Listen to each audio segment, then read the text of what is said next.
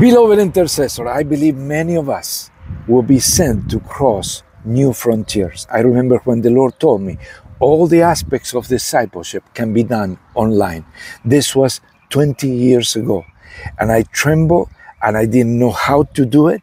My wife helped me, the team helped me, and some of you were there in the early stages of this ministry, but little we knew that we will be reaching scores of nations and that we'll have hundreds of intercessors praying every single day in hundreds of groups.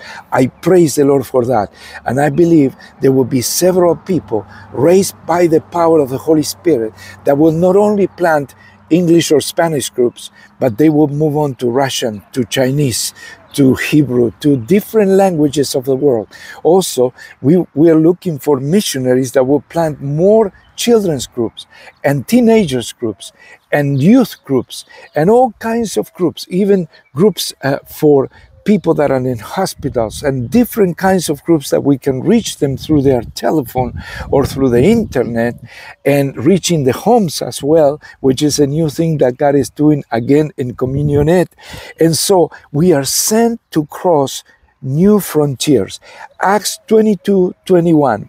The Lord said to me, "Go, for I will send you far away to the Gentiles."